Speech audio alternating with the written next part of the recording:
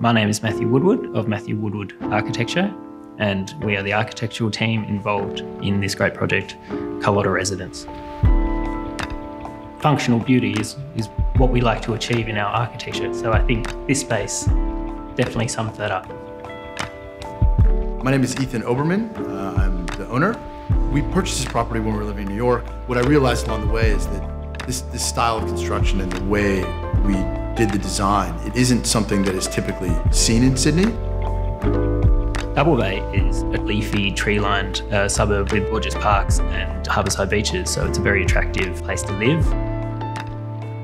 I think a well-designed house means that every room is used every day. I'm Anna Trefferley of Esoteriko Interior Architecture. I'm the lead designer and director, and I was brought onto the project to help with interiors.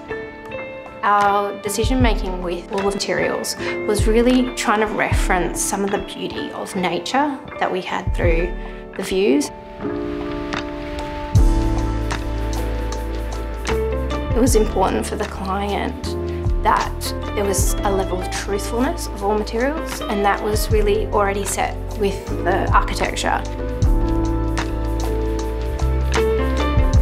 As one enters in off the street, you enter in through a garden forecourt.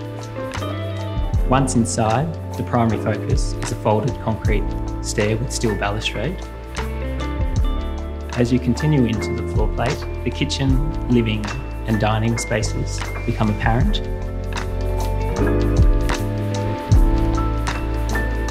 The primary focus in the kitchen is a beautifully detailed brass kidney-shaped island bench designed by Esoteriko. As you move upstairs, at the western end of the floor plate, there is the master bedroom suite, which looks out over the Valley District in the foreground and picks up the CBD skyline beyond. Transcending down to the lower ground level of the home, inside the family room, there is USM hauler shelving on one side with American black walnut wet bar on the other. Looking out over the central garden courtyard, the pool becomes evident. Underneath the pool is the home office and gym. When we started the project, the theme for me was this idea of industrial chic. They wanted materials that were going to be raw, that were bold, and that evoked a feeling of warmth and honesty. We started with the concrete. Our intention was softening and harmonising with those harder-edged industrial materials.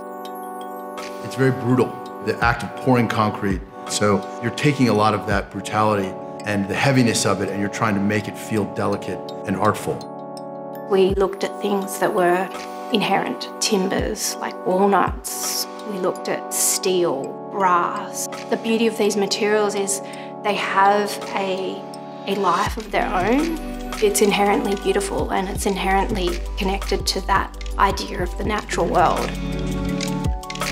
There are many playful moments throughout the home, and to be honest, it's a true reflection of Ethan and Lauren's personality. So one of the questions I get a lot is, why did you put a skylight in the pool? It was my sort of James Bond moment in this house. The sort of more practical answer is, I wanted to get some sun, into the office from the east. We unfolded this house as it was being constructed. We would uncover little nooks and crannies, opportunities from the architecture that we could turn into other little spaces. I also had the wonderful privilege of working with Anna to create a lot of the pieces in the house. We made a whole host of things, from side tables to dining room table to paper towel holders, and it also made the house feel personal. When I visit the house, I'm most proud to see the successful result of collaboration. Esoteriko did a wonderful job in softening the architecture and bringing warmth into the internal spaces. I'm very proud that we pulled it off. Amazing to sit here now and be in the house and live in this space and be very proud of what we created.